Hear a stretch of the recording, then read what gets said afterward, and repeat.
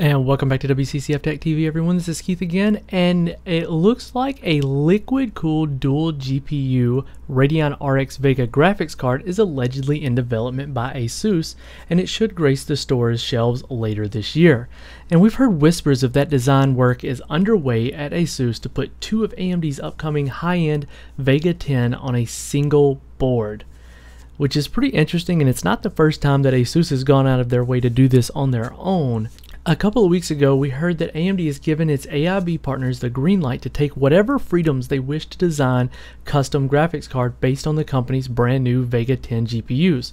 Now, this includes the Vega 10 XT, the 64 compute chip unit, as well as the Vega 10 XL, which is the 56 compute unit chip. Now, if what we're hearing is true, Asus will take those design liberties offered by AMD to the absolute max and an absolute monster of a card featuring two full Vega 10 XT GPUs. That would bring you over 50 teraflops of FP16 compute and 25 T-flops of FP32 compute, nearing in on a 600 watt card. It's set to be the world's most powerful but most power hungry single graphics card. At this juncture, liquid cooling is no longer a luxury, but it's going to be absolutely required to keep this card in check.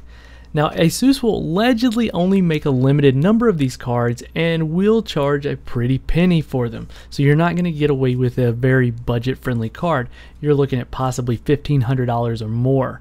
The card itself will be a statement by Asus as a means of displaying what they're capable of as a manufacturer rather than just somebody who slaps a GPU on a board. This will be a low quantity, low selling production line, so they're going to make their money back on it, but they're not looking to make a ton of money. This is a look what we can do, super mega EP kind of thing here.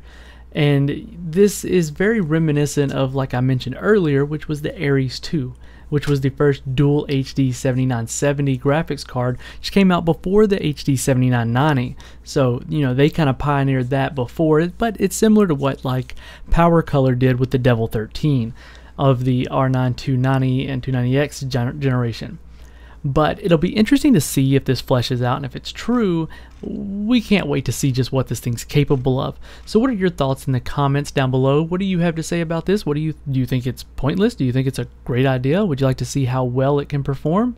But either way, this has been Keith with WCCF Tech TV, and if you found this video entertaining or informative whatsoever, feel free to like, subscribe, and again, leave a comment if you have a question, and we'll catch you guys all in the next video.